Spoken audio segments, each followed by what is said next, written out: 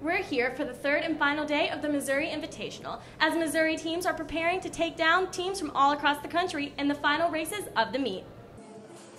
The Missouri Tigers men and women's swim team went into Sunday's match sitting comfortably in first place, and both teams were gearing up to finish out on top.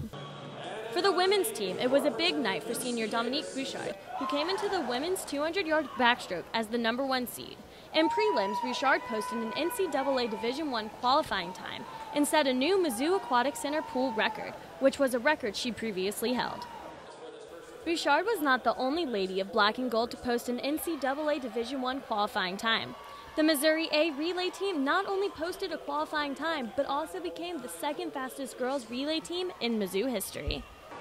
The meet wasn't all about the girls. The boys' team were here to fight. Early Sunday in prelims, sophomore Mac Dara destroyed the school record for the 200 fly, and in the championship race, Dara proved, although he wasn't as fast as prelims, that he's still the one to beat. After a short dance break, the men were ready to finish off their night with the 400 free team relay. The men came up short of the NCAA qualifying time, but still came out in front. With an exciting ending to the Invitational, Missouri took both the men and women's final relays. Be sure to come support the Tigers as they take on Drury January 25th here at home. From the Aquatic Center, I'm Avery Franklin, 23 Sports.